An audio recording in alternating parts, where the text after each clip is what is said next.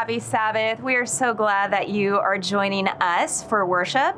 And also, as we always do, we kick off our worship service with some things that are happening in the life of the Loma Linda University Church. And we have a couple of great programs that are just around the corner, Stu. Next week at 4:30, right here in the sanctuary, is our annual Winiger Awards. Pastor John Brunt will be speaking. He is well known in this community. Also the Wedgwood Trio, and there's much more than that. You can go to our website for more details, but put on your calendar next week, 4:30, right here in the sanctuary. On February the 25th at 7 o'clock, we want to invite you out to another fresh-picked improv. This is Scotty Ray and his team. They're hilarious, very talented. It'll be a night of fun over at Crosswalk Church. Again, that is at 7 o'clock, fresh-picked improv. We'll see you there. And next, our senior ministry has a trip planned for the Griffith Observatory. It's this week, Thursday. They'll be leaving at 1:30. If you'd love to go to that, call the church office, but it's leaving this Thursday at 1:30, a senior ministry trip to the Griffith Observatory. We want to invite you to go on a mission trip this summer in July. It'll be July the 4th through the 18th. UReach is putting this trip together. They're going to Kenya, to the Mara. There's going to be construction, medical work. And I have been before. It's been a little bit of time, but it is an amazing experience, and I highly recommend it and encourage you to go. If you would like to go, there are lots of details on our website. Again, the dates, all of the information that you will need to make a decision about that. You will need to register. So I just encourage you, get outside of your own world and the world here in the U.S. and go do an international mission trip to Kenya. Shauna Campbell, our children's ministry pastor, has a very special event for those single mothers out there. Here, take a look. We have something exciting to share with you. Children's Ministries is partnering with Anthem to start a single mom's brunch coming up on February 26th at 10:30 a.m. I hope you will consider joining us if you are a single mom. You will have your car detailed as you enjoy a beautiful brunch, but better than that, you will connect with other single moms and you can share experiences. We hope you will come, and make sure to sign up. It is free, but we do need you to register. We hope to see you there. We have a seminar that is starting back up. Some of you may have taken it previously, but this is a financial piece. It's with Dave Ramsey. We like to have opportunities for you to grow and dig deeper as a disciple of Christ, and part of that is being a good steward of your money. So, mark your calendars, March the 7th. It'll be Tuesday evenings. If you want more information, go on our website. You'll need to register, but it will really be a good opportunity for you or maybe your spouse, a friend, to learn more about financial stewardship. Come on out. Well, with that, that's our announcements for today. For the latest information, as we always say, go to our website, LLUC.org. We want to remind you not to forget about your Bible reading plan. It is February. We're 2 months into it. I'm not going to ask you, Stu, about where you're at with it. But don't ask me. I'm making progress. Okay. We hope that you have a wonderful Sabbath. We love you guys.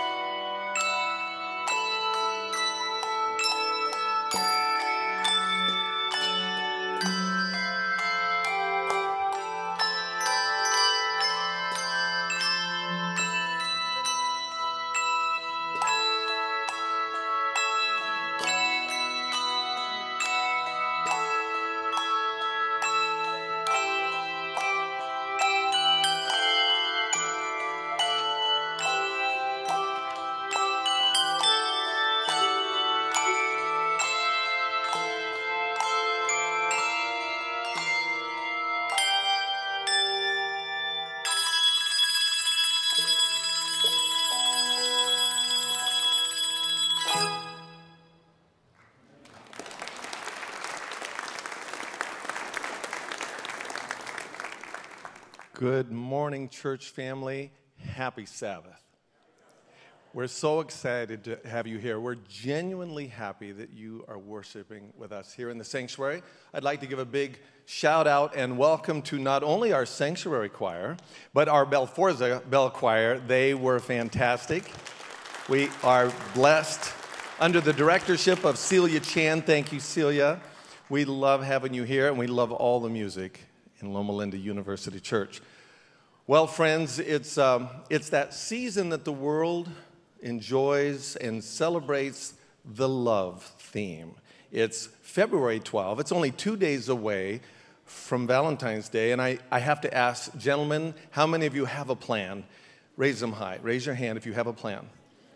Okay, I know that was delicate stuff because when you didn't raise your hand, that means we have a discussion. Sorry about that, but I'm just trying to prod you along. We talked about love in junior high Sabbath School. And I want to say something that the junior high might say to you on the playground. I know someone who loves you. His name is Jesus Christ. He invented love and he adores you. Can I get an amen? So I would like to ask you to do something now. We are a big church, and the only way we can become more intimate is when we interact with one another, and we have a moment to do this. Won't you get up and say hello to somebody that you have not said hello to for a while? Right now, come stand with me, and let's go say hello, and I want you to say this. Jesus loves you, my friend. Jesus loves you. Is there a better way to celebrate a season of love?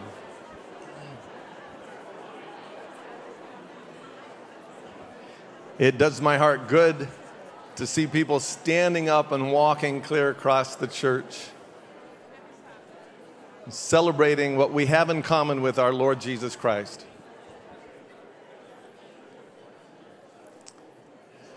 You know, the pastors here at Loma Linda University Church, we care very much for one another, and we want so bad for our church community to find occasion to care for one another, because the author of love is God and his Son, and in 1 Corinthians 13 it says, love never fails.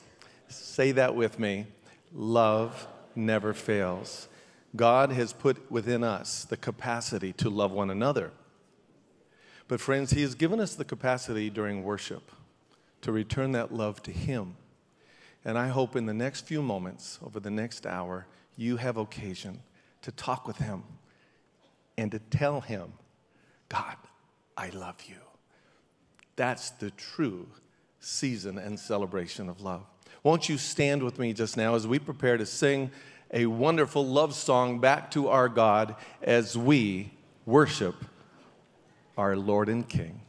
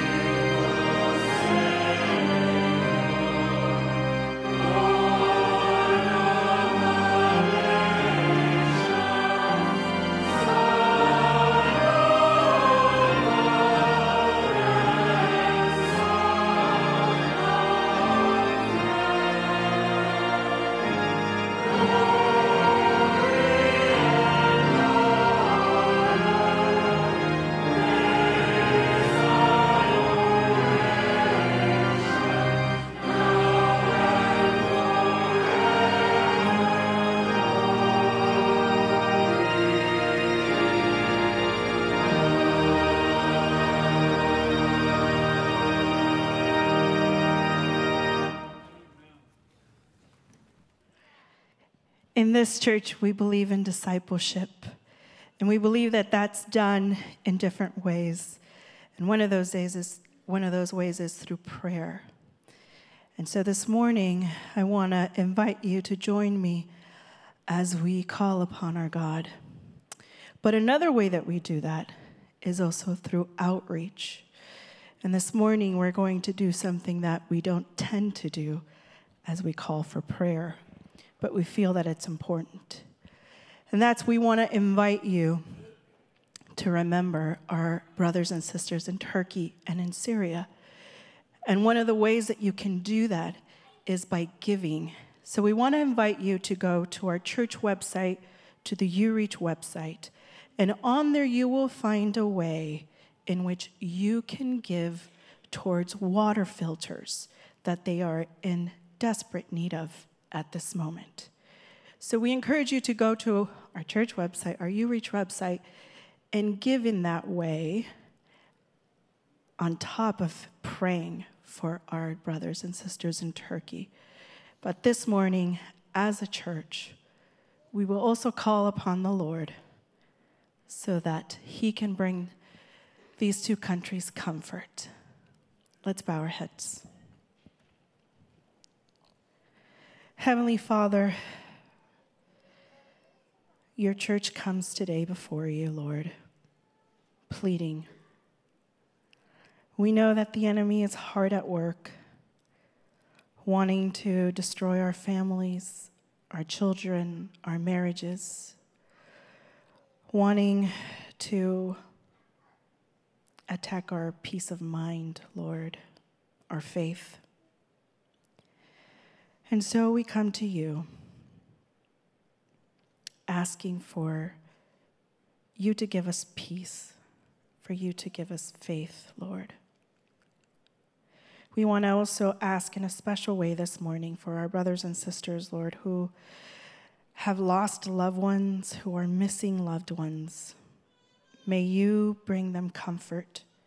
May you give them hope. May you give them faith, Lord, as they go through this hard time. We will also want to give you our families. We want to give you our burdens. We want to give you our worries. And we want to ask that amidst all of it, Lord, you may shine through. May we feel your love. May we feel you embracing us. We ask all these things in your precious name. Amen.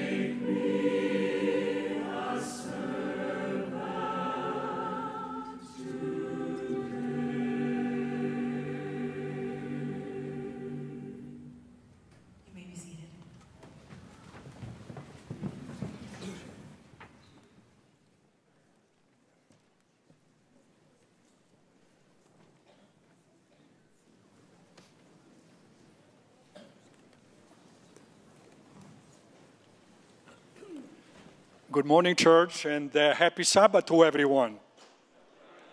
What a wonderful day to relax, to listen to beautiful music and the Word of God.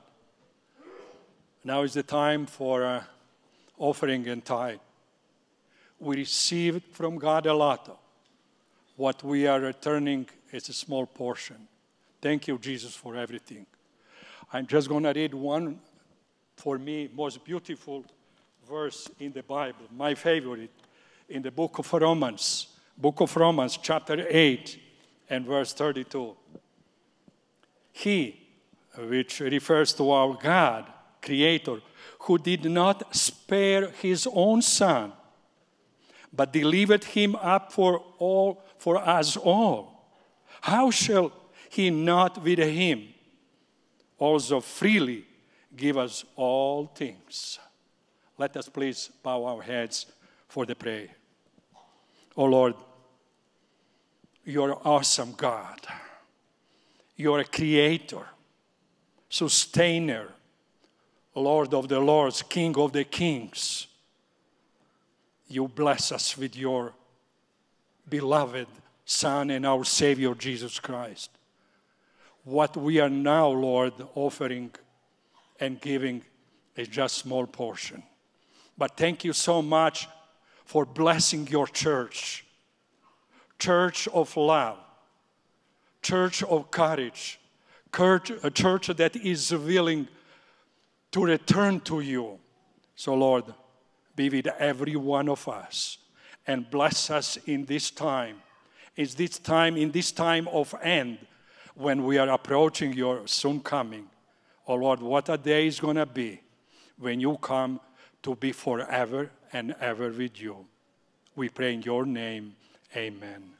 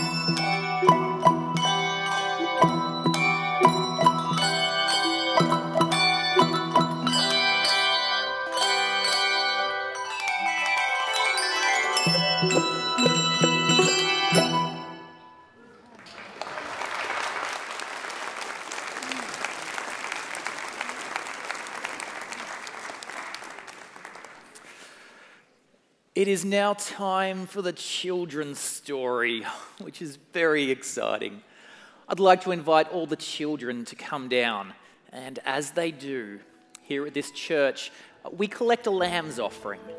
So if you would like to, please wave notes, coins, your whole person wallet, your phone. Children, as you come down, pick those things up. Feels a bit like a Charles Dickens novel, doesn't it? Pick it all up, children. Take it all. Thank you so much for your generosity. Thank you so much for your kindness in your giving. How can you not give to these kids? Really, just try.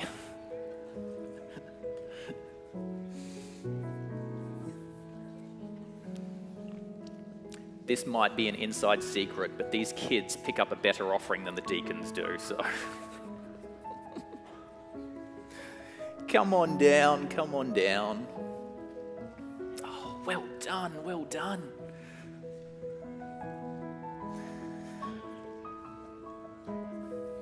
That's it. Put it in, then come have a seat up the front. I love it. It's so good. A church full of children. It's wonderful. Come have a seat up the front here. That's perfect, right there. That's exactly it. Oh, you have done well, young man. You have done very well. Well done. Well done. Come have a seat. Anywhere around here, anywhere on the steps.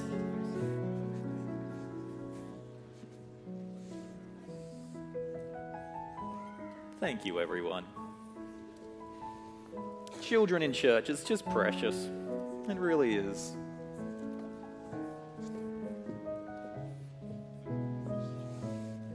Okay.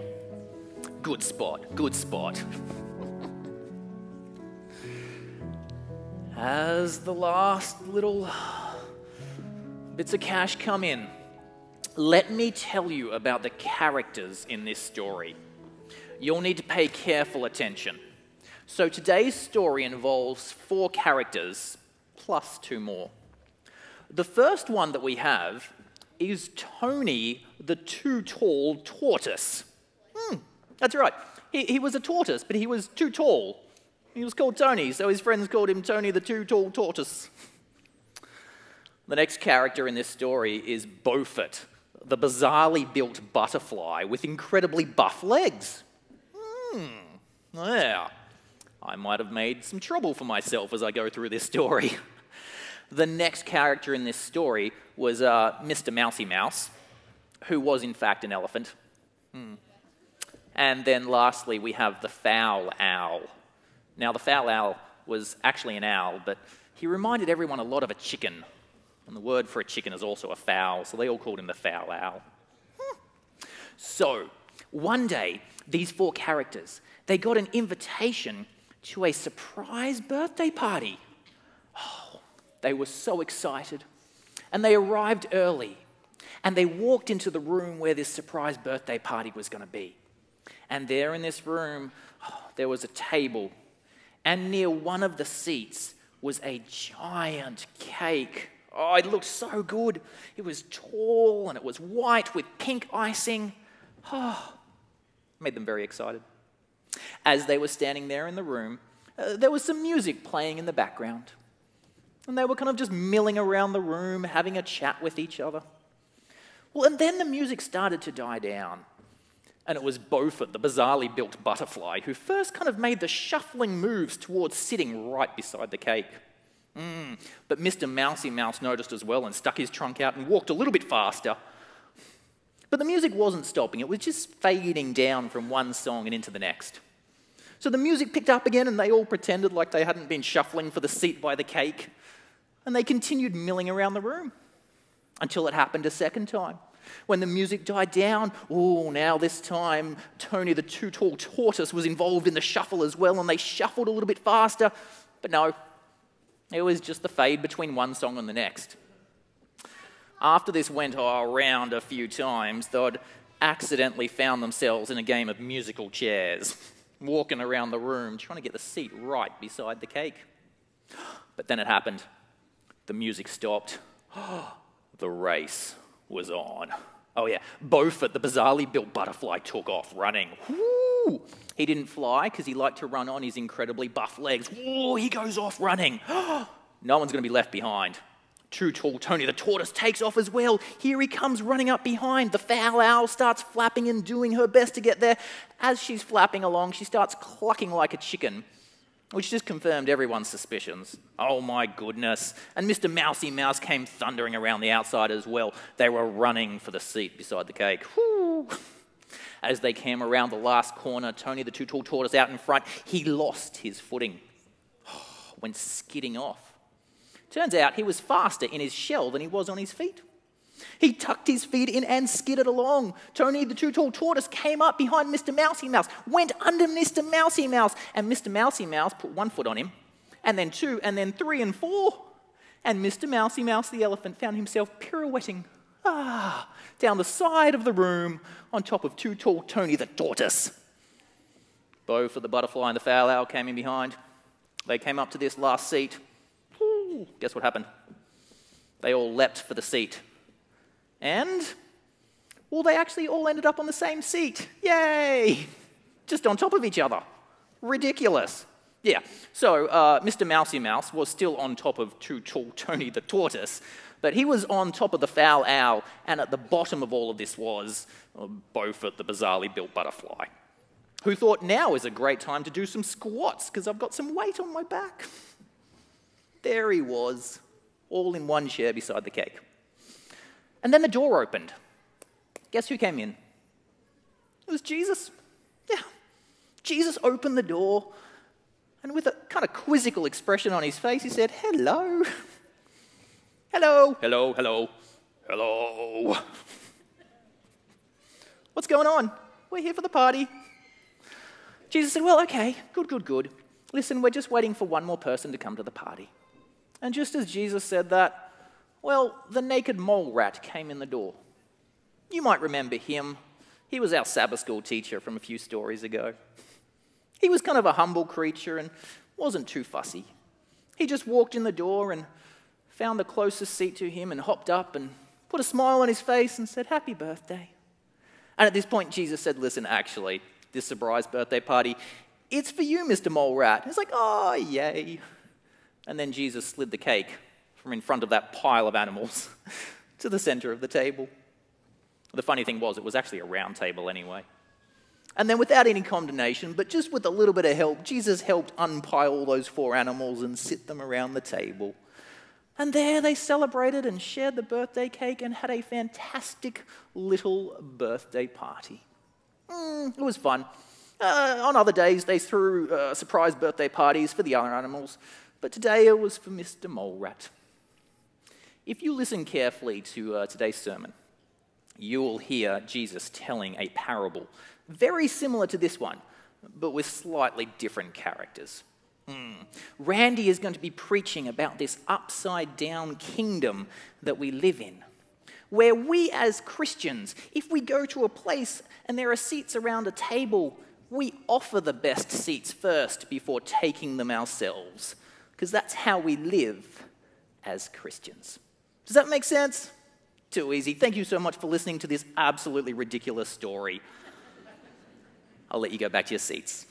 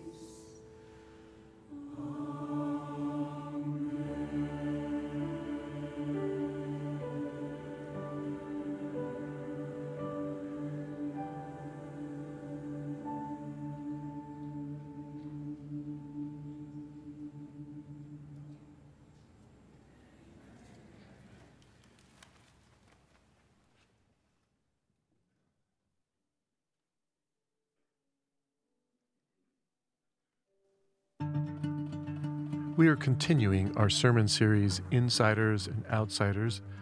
And before we return to the service, please read with me the following quotes. If you are afraid of hospitality, that you don't have much personal strength or personal wealth, good. Then you won't intimidate anybody.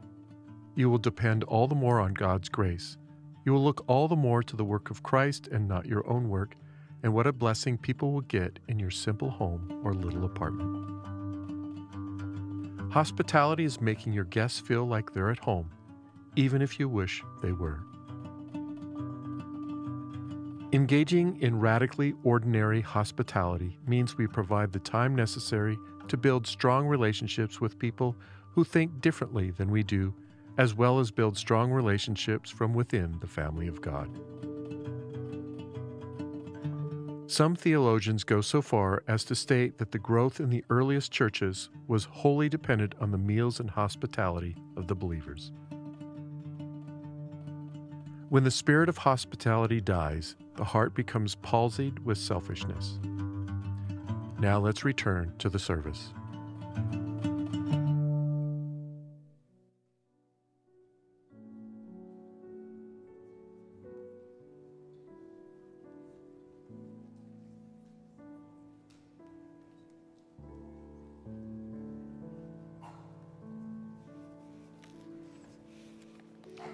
Good morning, church family. Our scripture this morning is taken from Luke 14, verse 7 through 11.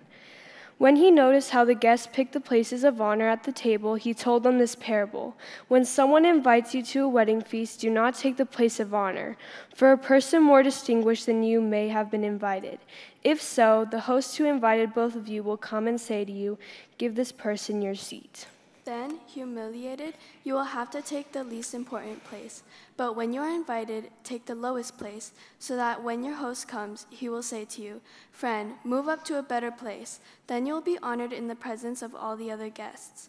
For all those who exalt themselves will be humbled, and those who humble themselves will be exalted.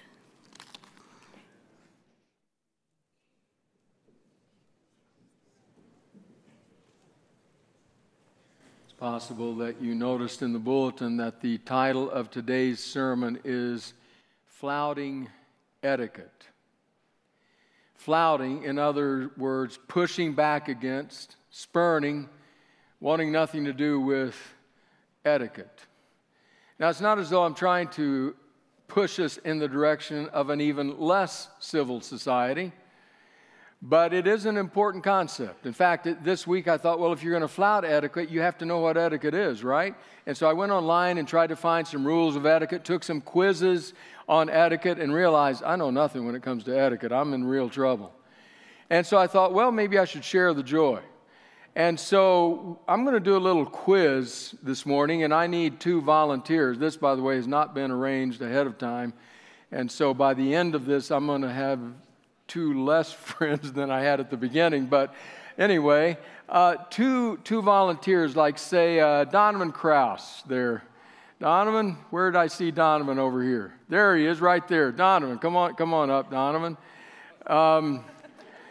Donovan's very eager to get up here.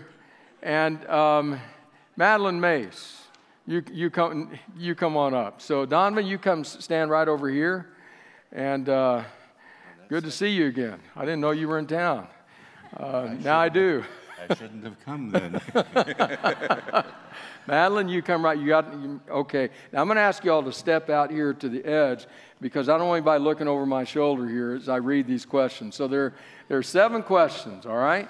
And we're going to find out how well you know etiquette. Now here's the thing. If you're not sure this side of the congregation is yours, Donovan, you can ask them to raise their hands what they think. Madeline, this side of the congregation is yours. Fair enough? So some of these are multiple choice. Some of them are true or false. So the first is a multiple choice, so you got to let me get all 3 of them out. So when is the most gracious time to respond to an invitation? In other words, to send your RSVP. 1, within 24 hours. 2, within 1 week. 3, any time before the respond by date. So, Donovan, when is the best? So first, 24 hours, 2, 1 week, 3rd, respond by date. Will you tell me you got to put your mic up there. Will you tell me your score first before I answer? I'll tell you in a minute. I'm going to say 24 hours. 24 hours. All right. Madeline? Any time before the respond by date. Very good. That's absolutely wrong. Donovan, you are right. So, Madeline, no pressure, but Donovan's one up on you here. All right, number 2. From which direction should you approach your dining table chair in order to sit down? Okay, so you got the picture. It's Sabbath lunch, and you're coming up to the dining table. From which direction do you approach the chair? From the left, from the right, or either direction? Madeline, you're first this time. If you're not sure, we can ask congregation. Or maybe you're sure. I'm going to guess left. From the left. All right, left. very good. Donovan? I would guess left as well. Wow, you're both correct. All right, so it's 2-1 here. Number 3, this is true or false, so this one is simple, true or false. You should always pass both the salt and the pepper, even if only one was requested. True or false? Donovan? False. False. Madeline? False. False.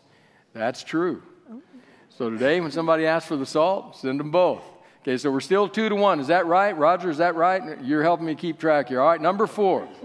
If there are 2 forks on the table, you should start using the fork nearest your plate. This is true or false. If there are 2 forks on the table, you start by using the one nearest your plate. Madeline? True. True? All right. False. False. Have mercy. Donovan got that one, Madeline. Oh. So, right, what is this? Is it 3-1? 3-1. All right. We're on to number 5. In a formal place setting, the dessert spoon and fork are usually placed above the plate. This is a formal setting, so the dessert spoon and fork are above the plate. Who went first last time? You did? I think, well, I don't know. Okay, we're going to have you go first. True or false? Oh. Formal setting, dessert, spoon, and fork above the plate. I'm going to say false. False. Donovan? I want some congregation response. All right. So how many of you would say true? Let me see your hands. Raise your hand. Oh, a lot of them. How many of you would say false?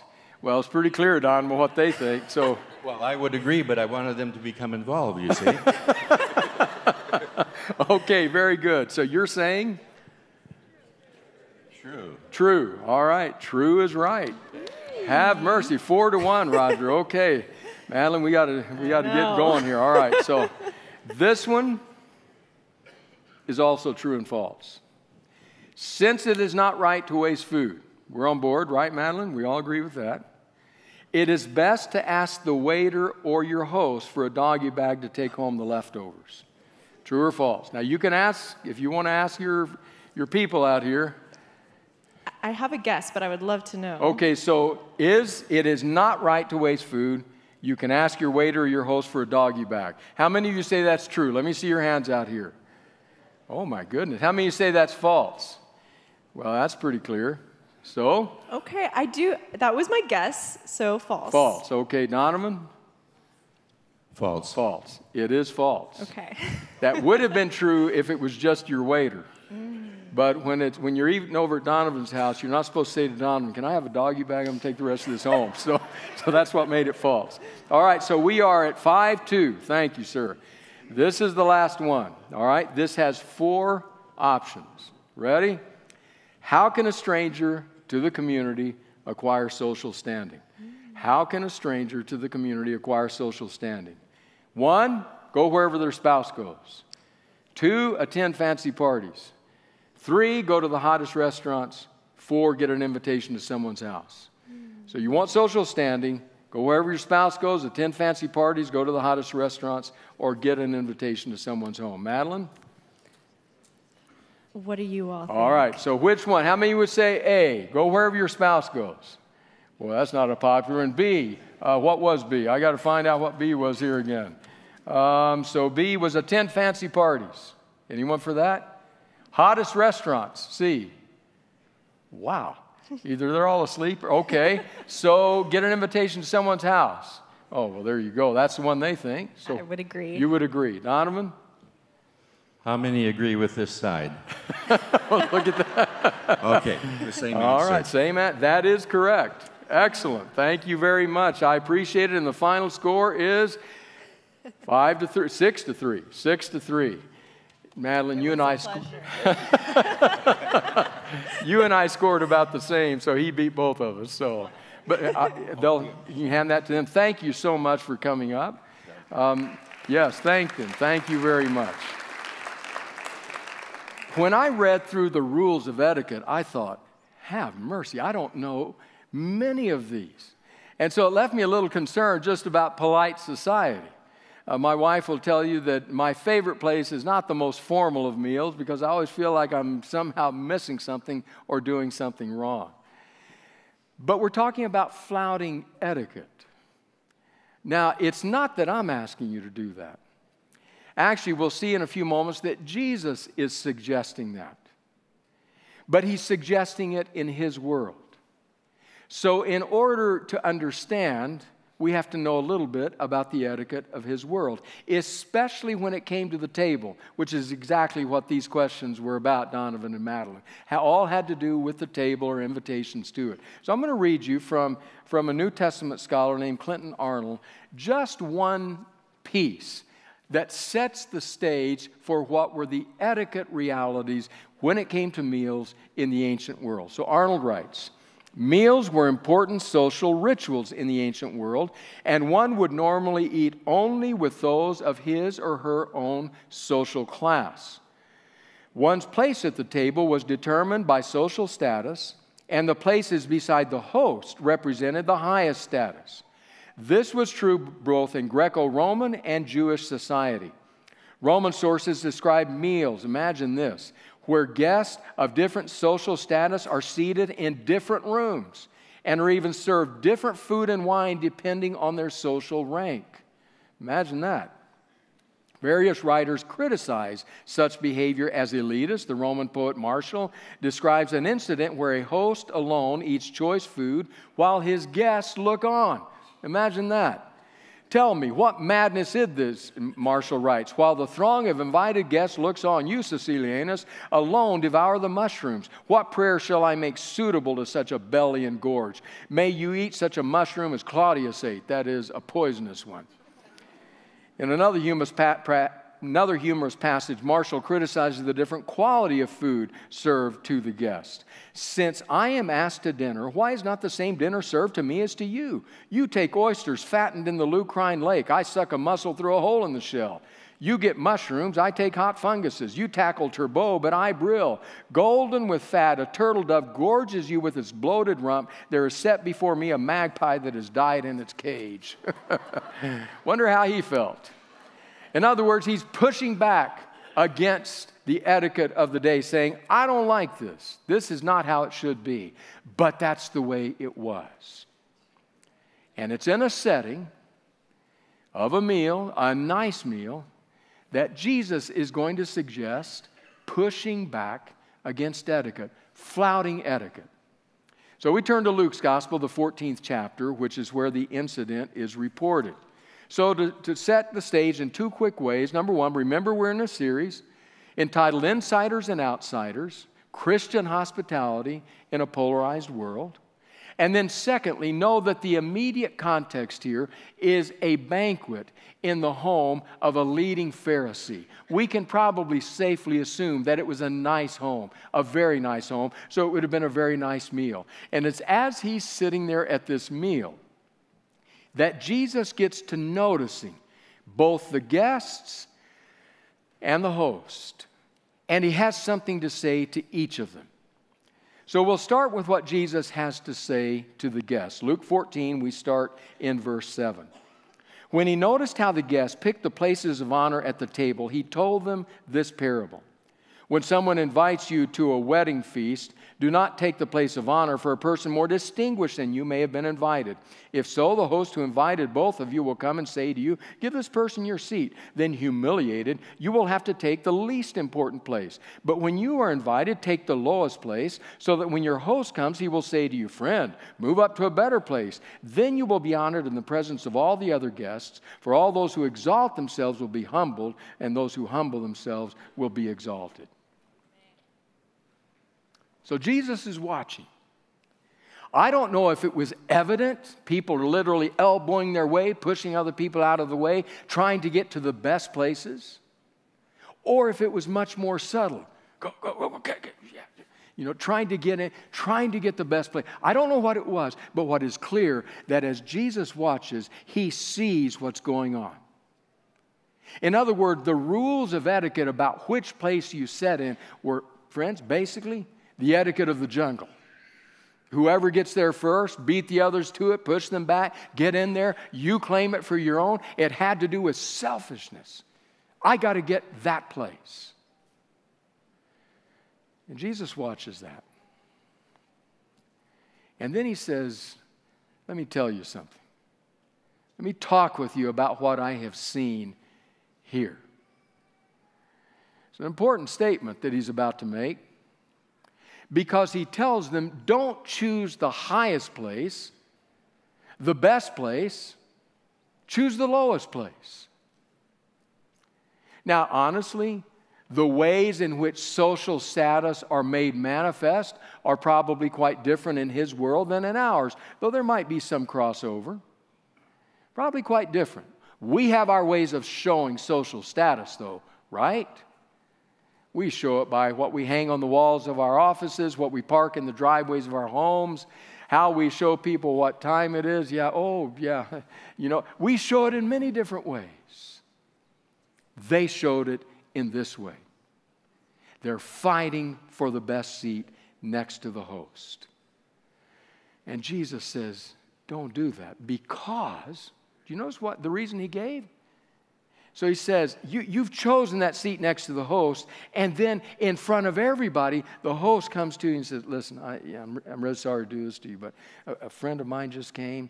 Yeah, he's the chief of OB up at the hospital. Yeah, he's a good guy. Yeah, Megan is her name. Yeah, so he's come. I need this seat. Could you go, just see that seat right back there? Yeah, by the kitchen. That seat right there. No, to the left of the trash cans. Yeah, right there. Right. Could you go sit back there? Kevin, come sit here. Wow. That would be humiliating in our world. But it was more than just humiliating in their world. Listen one more time to Clinton Arnold as he describes the cultural context of such a reality. Arnold writes, honor and shame were pivotal values in the ancient Mediterranean world. A family's honor in the community determined whom they could marry, what functions they could attend, where they could live, and with whom they could do business. The public shame of moving from the first seat to the last in front of one's colleagues would be a humiliation almost worse than death. This wasn't just changing seats. Suddenly, the options for whom your son or your daughter was going to marry shifted. Suddenly, where you could do business opened up or shut down. Suddenly, the people with whom you could relate, what functions you could attend, either appeared or disappeared. This affected your life. No wonder people are fighting. Kind of the survival of the fittest, the law of the jungle, that's our etiquette. We're getting there if it kills us. And Jesus says, no. Here's what I want you to do. I want you to act according to the etiquette of humility.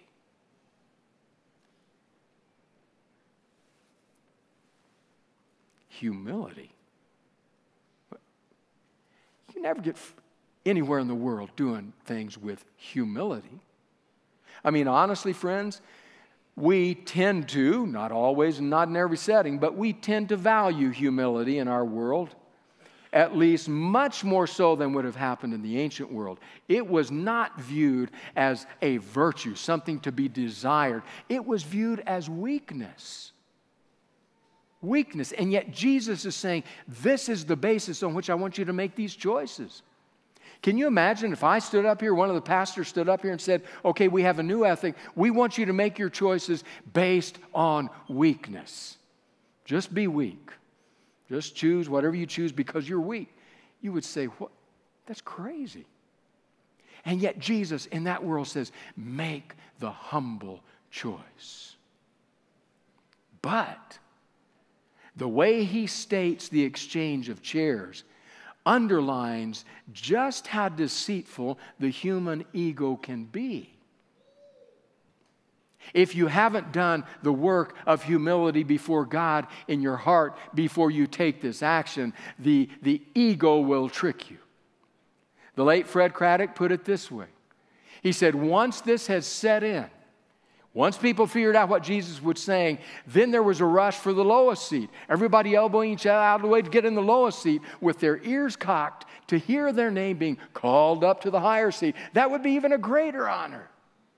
So if you haven't dealt with ego, doesn't matter whether you go here or there, it's still going to be a problem. What Jesus ultimately calls us to is humility. Choosing the lower place. I wonder how that would affect us in our relationships with others. Whether it be around the table, around the office, around the neighborhood, around the gym. The etiquette of humility as Jesus pushes back against this ethic, against this etiquette that demands me first. So that's what he says to the guests. But now he has something to say to the host. And what he says to the host drives us straight into the target area of Christian hospitality. So back to Luke, the 14th chapter, this time starting in verse 12. Luke writes, "Then Jesus said to his host, 'When you give a luncheon or dinner, do not invite your friends, your brothers or sisters, your relatives, or your rich neighbors. If you do, they may invite you back, and so you will be repaid.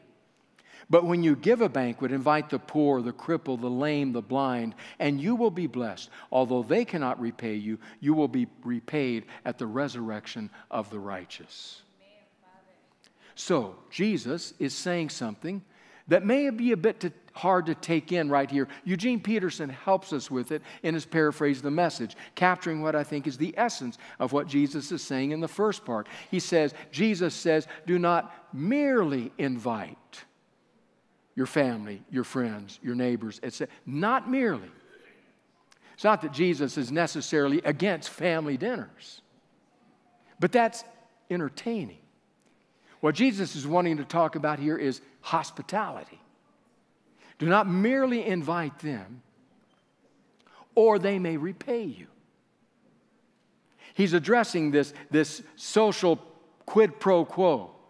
You do for me, I'll do for you. You scratch my back, I'll scratch yours. You know, the Smiths had us over recently. We got to have them over. And it's this social exchange that happens mostly when you're on an equal par, an equal level. You're all part of the in-group.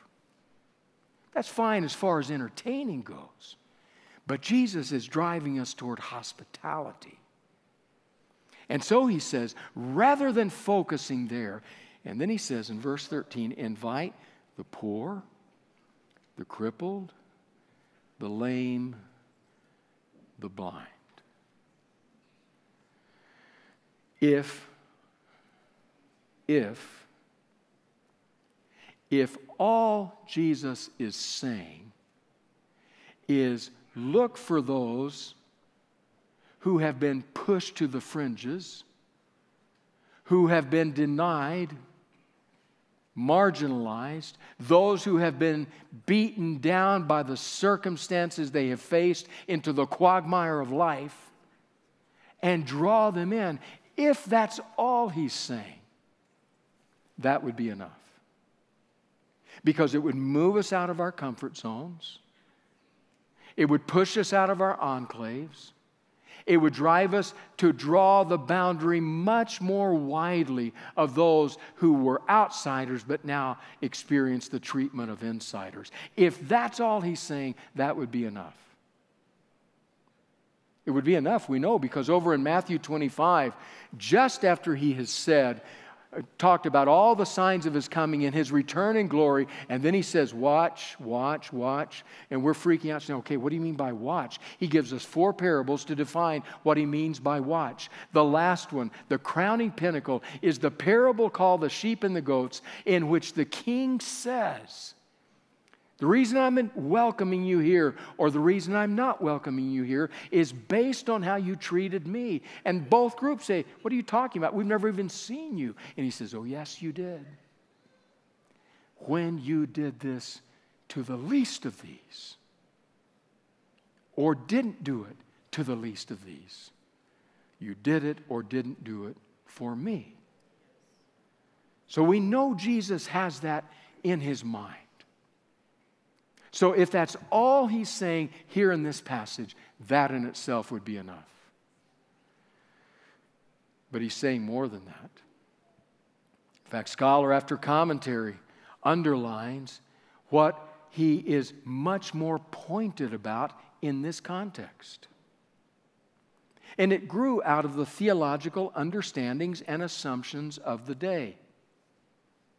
Grew out of it in this sense. There was the belief that if you committed some grave sin, some grievous sin, that sin would likely be punished in the here and now. Or the way they often thought of it was, when they saw somebody who suffered here, very poverty-stricken, blind, lame, the people he just named, when they see that, they would see not a person suffering, they would see somebody who had committed a great sin. Therefore, the assumption was not a fellow human being who is suffering, but a person who has sinned so that God has reached out and touched them. In fact, leprosy was known to be called the finger of God because they understood this to be God's punishment. Hey, I can't do anything about that. You did something to upset the man upstairs. That's between you and him, but I don't want anything to do with it. So that the ones Jesus here names are the ones who would likely have been assumed to have lived that kind of life. And who therefore now the church had no desire to enter into the religion of the day. Nothing here for you. That's between you and God. And push them out. In fact, listen, Craig Evans, New Testament scholar, writes, the advice he gave would have sounded quite strange to the ears of Jesus' contemporaries. To their way of thinking, the poor, the crippled, the lame, and the blind are those from whom God has withheld his blessing. In all likelihood, it was thought that their afflictions were the result of sin. These people, along with the Gentiles, would be the last people to enter the kingdom of God. Why should anyone invite them to a feast? To eat with such people could result in religious defilement. Don't forget that sentence. To eat with such people could result in religious defilement. My mother said, birds of a feather flock together. If you lie down with dogs, you get up with fleas. I don't want to be with that kind of people. It could result in religious defilement. Therefore, the pious Israelite would quite naturally desire table fellowship with others of similar piety.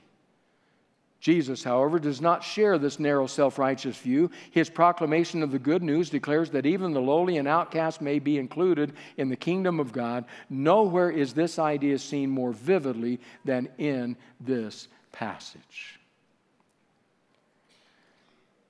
These are people the religion of the day wanted no part of, pushed out. These are the people that Jesus says, invite them to your table. No wonder Fred Craddock once said, tell me who sits at your table and I'll tell you who you are. Invite them to the table. It's clear that he's not driving at entertaining, as good as that may be in all kinds of contexts. But that invites friends and family and the good and the lovely and the people we connect easily with and those that aren't going to challenge us. That's entertaining. That's wonderful as far as it goes. Jesus is talking about Christian hospitality. Christian hospitality is extending the invitation to the unworthy. It's including the less than favorable. It's drawing in those who have been shut out. Christian hospitality. That challenges me on a deep level. So here, a week or two ago, Michael Brownfield, member of our community here, thank you, Michael, sent me a story in a book he was reading by Kyle Idleman. I've read Idleman before, but I had not read this book. Michael said I could share this with you. I want to read you in Idleman's own words the story. He writes, I once met a man named Adam. I want to tell you about Adam, but before I do, I want to ask you to consider Titus 2, 11 to 14. Titus 2, Paul's letter to Titus.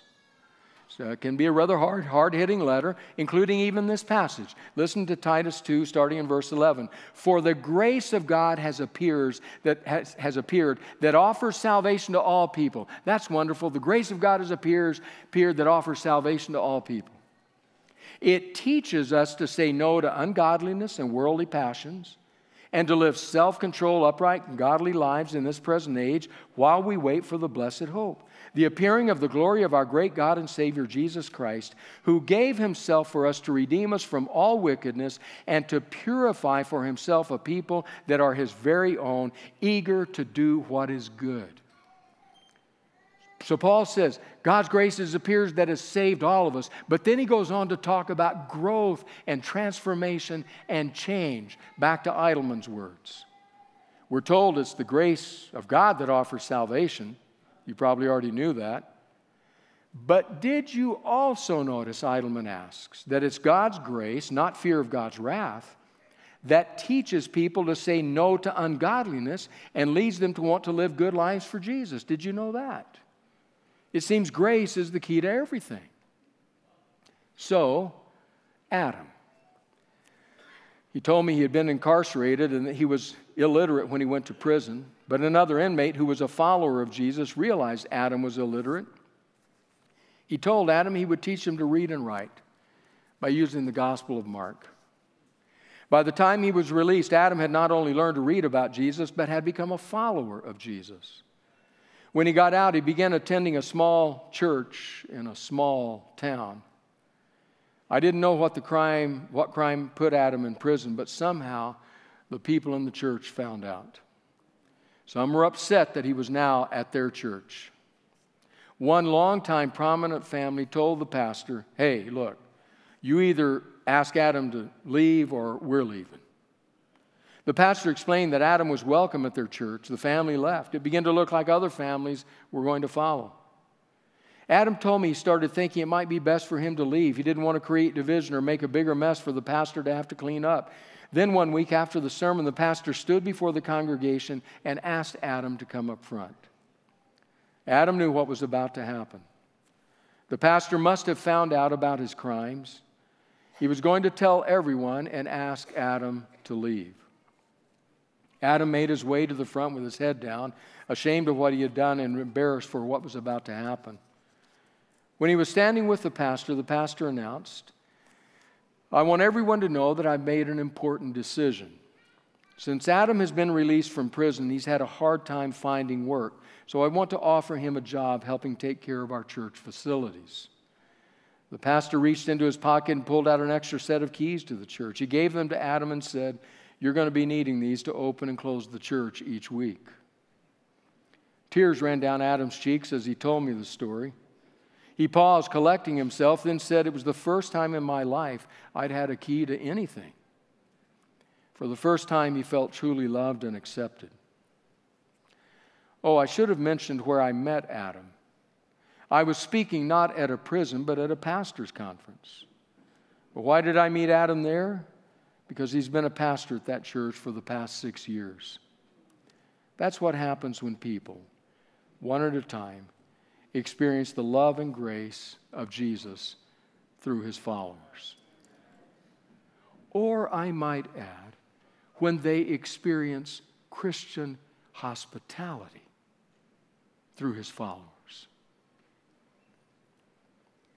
Entertaining is wonderful as far as it goes. But in this scene, Jesus is not talking about entertaining. He's talking about hospitality. He's talking about making outsiders feel like insiders.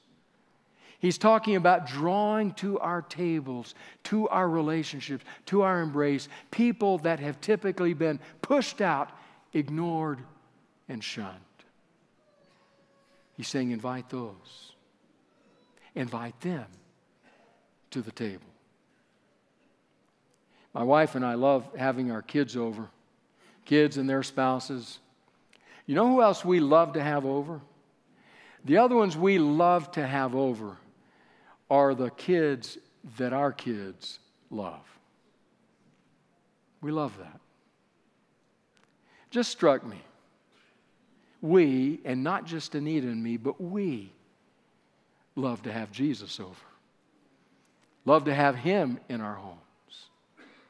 You know what Jesus likes? He likes to bring with Him the people He loves.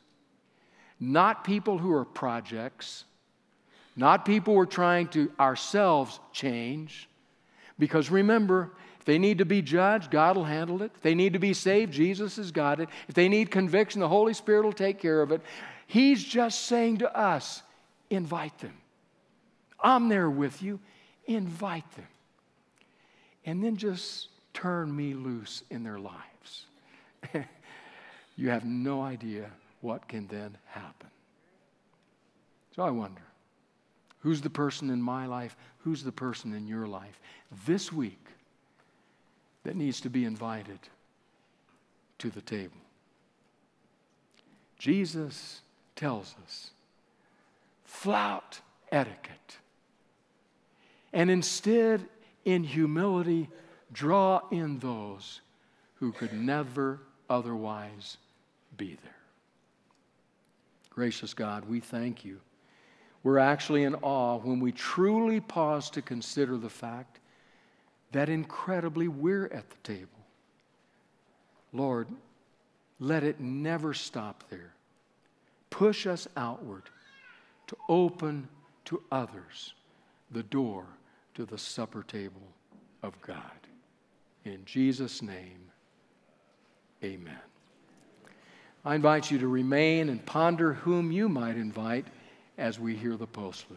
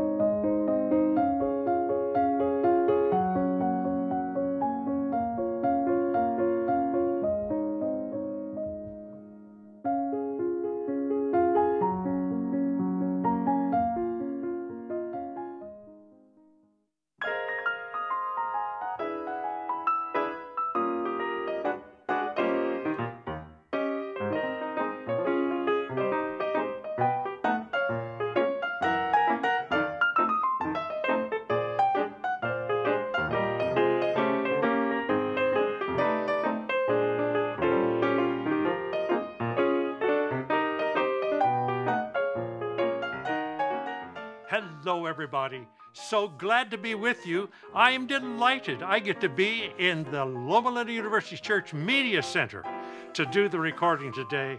And Zach is over there to make things work so well. So God bless.